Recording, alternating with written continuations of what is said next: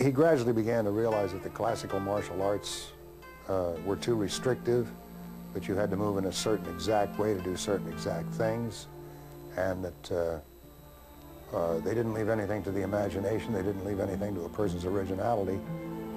Everyone had to do everything exactly the same, and they were just simply too constricting. In the mid-60s, Lee moved to Oakland, California. His new approach to martial arts further developed his already exceptional skills. His abilities were put to the test when a group of Chinese Gong Fu men challenged him.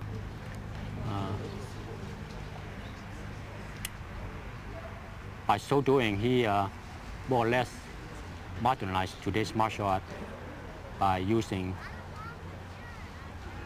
modern scientific approach and through constant research, and to develop a system, a fighting system that he called Jeet Kune Do.